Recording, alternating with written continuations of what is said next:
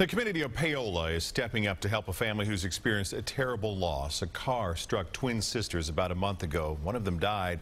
The other still has serious medical costs. New at 10, Mitch Weber updates us on the efforts to help and cope. It's been now almost a month since the accident that claimed the life of one of the twins. The accident happened here in this intersection. The two girls were both on a bike. They failed to stop at the stop sign, and they were hit by a car in this intersection. Tonight, we're hearing from the father for the very first time about the unbelievable hurt that the family is experiencing. One day at a time. It's hard. Henry Feugate is still trying to stay strong for his family. I just show it at night when nobody's around.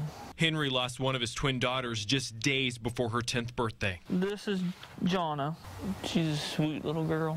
Johnna died a week after the accident. We donated her organs, and a 3-year-old baby girl got her organs, her heart.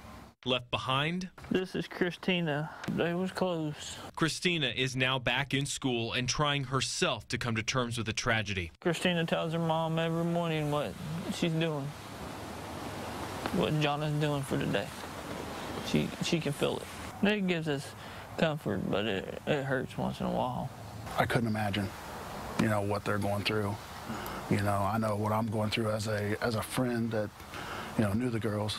Kenny Falk is Henry's best friend. He organized a benefit to help the family the only way he knew he could. For Johnna's, expenses and Christina's future, medical care that she's going to need.